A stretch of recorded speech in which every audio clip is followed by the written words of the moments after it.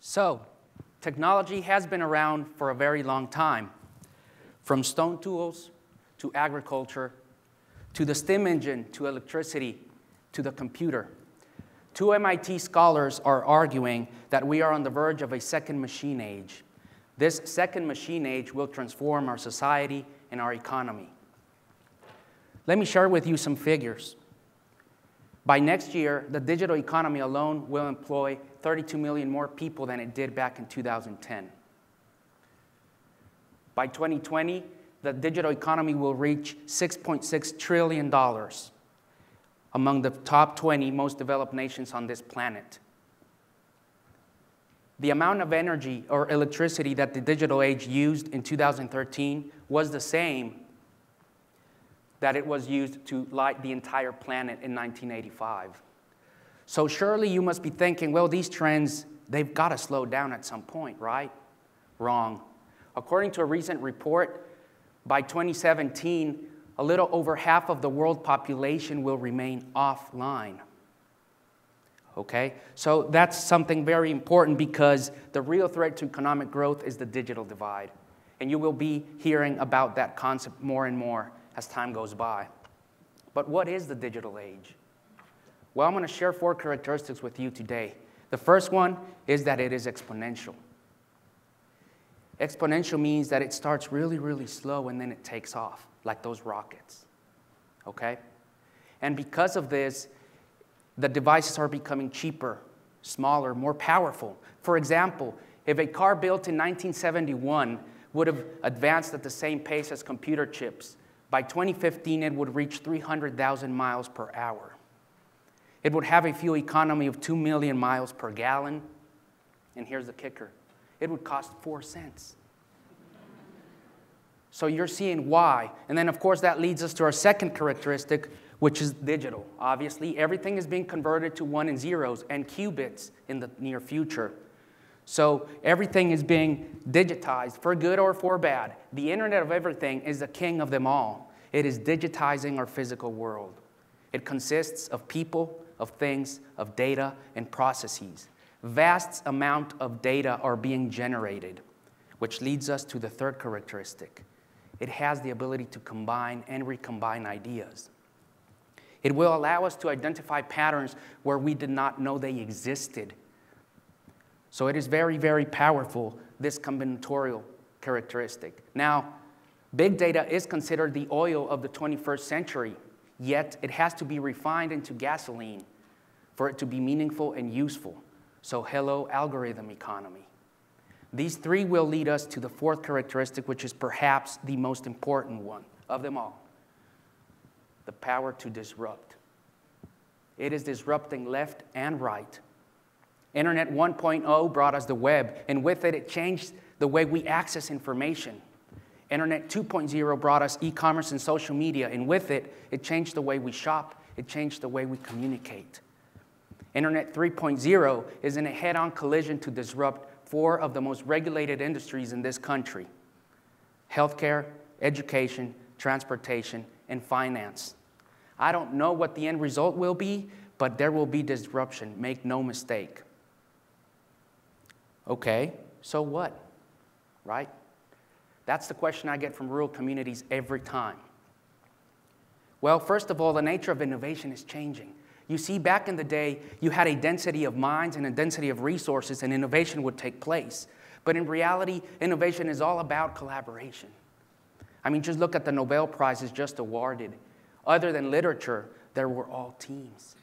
Well, because of holograms and IT communications, virtual collaboration can't take place. It is also leveling, well, and of course, it's much easier to start anywhere, right?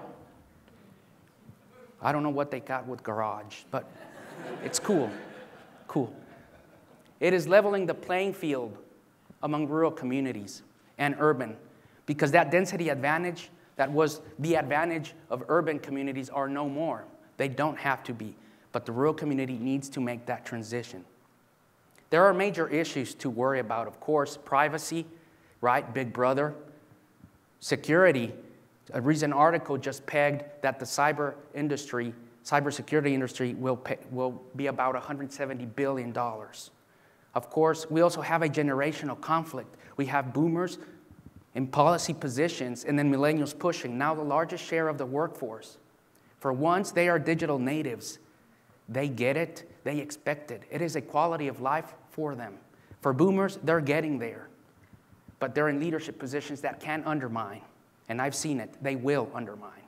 They don't understand that broadband is beyond entertainment. We also have the problem of inequality, the gig economy, the winner-take-all economy. We're being disrupted, folks. And so those issues have to be overcome, yet the main one is the digital divide.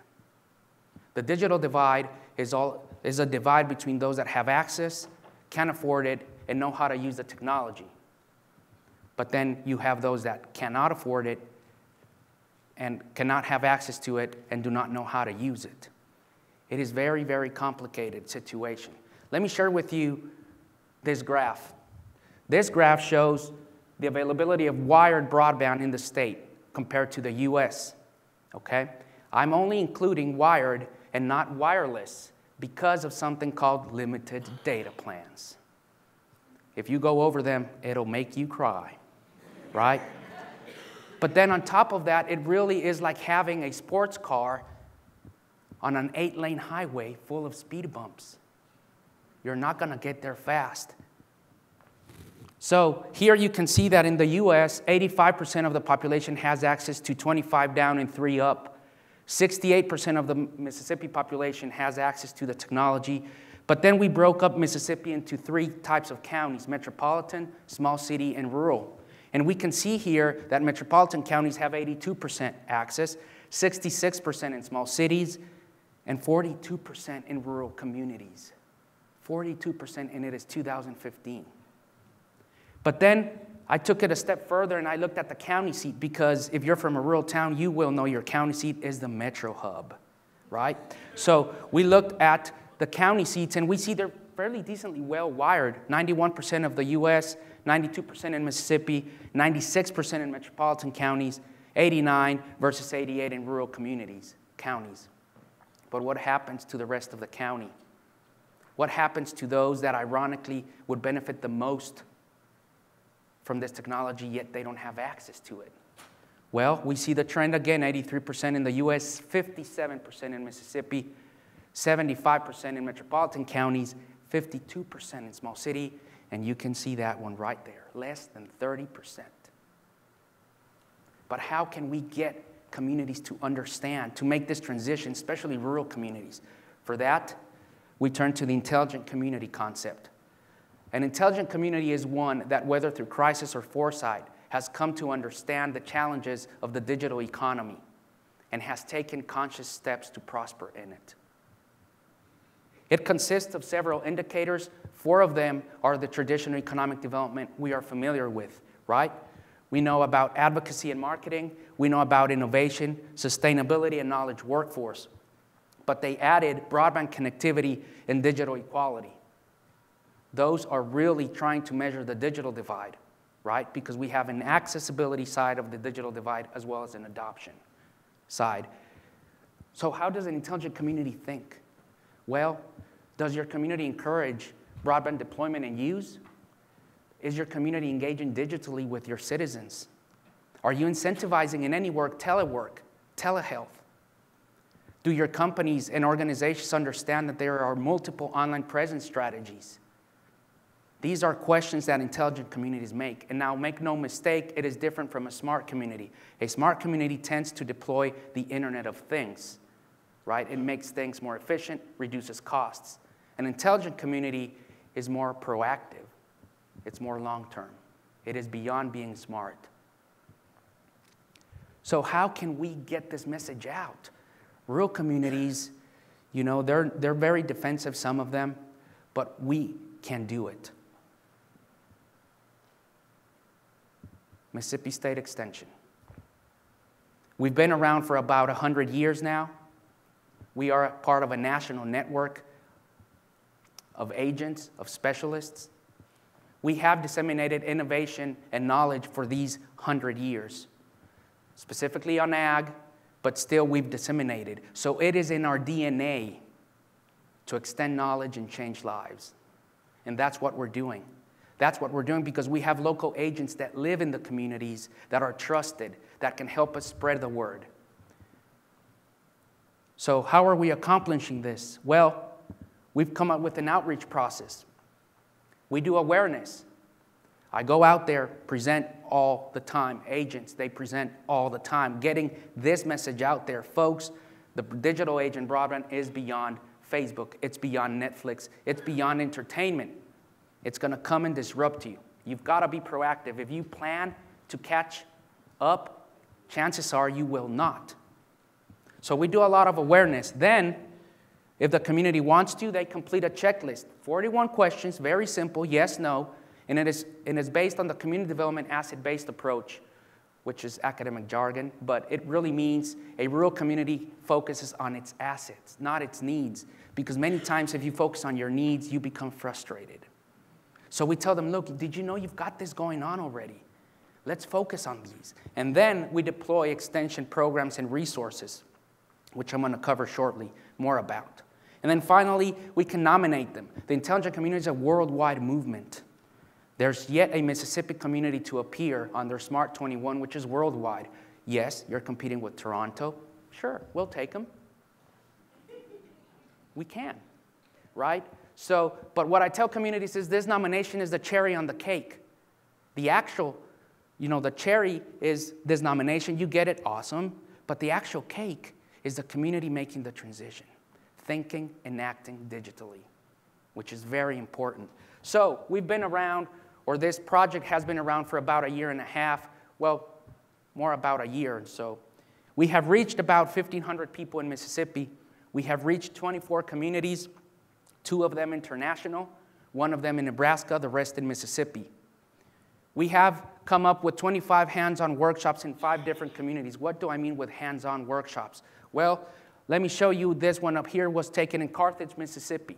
Boys and Girls Club. We brought in 8 iPads with the Scratch Junior app, and we told them, kids, do you like cartoons? We do. We do too. Well, go ahead and make your own. Okay, so they did. But they're learning to code while they do that. Right? Pretty cool. Pretty cool. We also had a 3D printer delivered to the library in Quitman, Mississippi. It is introducing STEM concepts. It is introducing that technology to folks that more than likely would have not been introduced. And I have very high hopes that we're planting seeds. We are planting seeds. Our Wi-Fi hotspot in Louise, Mississippi. That was a very interesting story. I showed up, gave a presentation about the digital age in a volunteer fire department classroom. We were there talking, and then 2 days later, the mayor calls me and says, Roberto, you're not going to believe this. The carrier just called me, and they said they just installed a Wi-Fi hotspot for free. I said, you're kidding, Mayor. No, I'm not. Okay. Well, then the bank donated 3 laptops, and through volunteers, we swiped them, we loaded them with software, and then we did this computer literacy class. And I was so intrigued to see the speed. I said, Wi-Fi hotspot in Louise, Mississippi.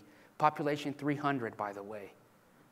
And I ran a speed test, 150 up and down. I called the carrier, and they're like, oh, yeah, it's fiber fed. I'm like, oh, okay, cool, awesome. Well, there you go, right? We have secured $230,000 from public and private organizations. There's a lot more to do. And then, but from the extension side, the curriculum development is really, really where I'm very interested about because we are developing very innovative programs. For example, the Master Technology Innovator. Those of you familiar with the Master Gardener, it's modeled after that one. We place volunteers in libraries and schools that help with the technology needs. The number one thing that the volunteers report to me on their forms is opening an email account. Okay? But it is very, very important because those volunteers also give presentations on cybersecurity, on cyberbullying, on internet security. We also came up with one called eFront Door program, which is in the pilot phase in partnership with the communications department at Mississippi State. And what we do is we send students online to search a community. They come up with a report, and then we invite the mayor and the leaders and show them what is being shown from their community. Because when I talk to them about managing proactively managing their online presence, they give me the, what are you talking about? I said, okay, Google your community. And don't go to the links, go to the images and see what's going to pop up. We've seen very, very nasty thing come up. So it's helping. It's helping communities get this digital mindset. And then finally, we have this, a curriculum for 5 to 7-year-olds where we teach them dash and dot robots. They have a couple exercises. This is when it was being tested in Starkville. You can see there. And it is pretty awesome. Pretty awesome because the kids get so excited that they get to see, oh, I just told the robot to move and it moved. How cool is that? So again, we're working on it. And then finally, we created a broadband locator app. Go to connectmississippi.org and download that app. It'll tell you which broadband providers there are available based on the phone location. And I'm very proud of this one specifically because no other state has something like that. I've told the federal agency, dude, make sure you give credit to Mississippi. Because the other states, what they have is a fancy website, right? But that website, most times, it's not mobile friendly. So here you are shopping for a house and you're wondering if it has broadband. Well, you pull up the fantastic app and you check it out. So slowly but surely, we're getting there, folks. There's a lot of work to do. But we are excited and we are motivated, and I will get a Mississippi community on that list. Thank you so much.